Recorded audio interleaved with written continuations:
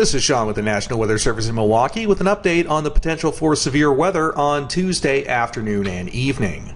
We are looking at that risk for severe thunderstorms across southern Wisconsin, and the impacts could include damage to trees and power lines and possibly even houses and structures depending on the type of severe weather we get.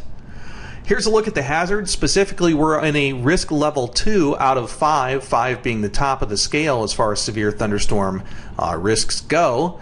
We have a slight risk for tornadoes, large hail, damaging wind, and we even have some potential for flash flooding if we get thunderstorms to repeatedly affect the same areas over time.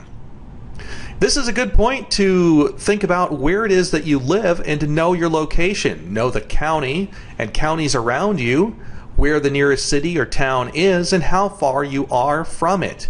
This may be very helpful to you if a severe thunderstorm or tornado warning is issued for your area, so you'll know the likelihood that you're going to be impacted and whether you need to take shelter.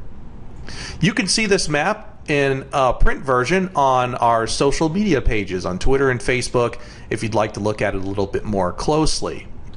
Outside of the severe weather risk, we are looking at a potential for about an inch of rain on average across our area. However, some areas could see locally much more than that if thunderstorms repeatedly affect those areas. And as a result, there is a slight risk for excessive rainfall across our area. That means a slight potential for flash flooding and or localized urban and small stream flooding as well. So that's another thing we'll need to keep our eyes on.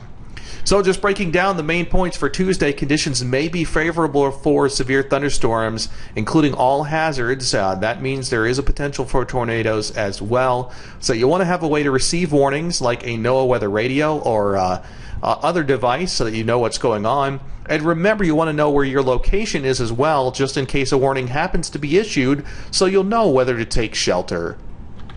Remember, you can stay informed by following us via our website or social media, and we will keep you informed on this potential severe weather risk coming up for Tuesday here from the National Weather Service in Milwaukee.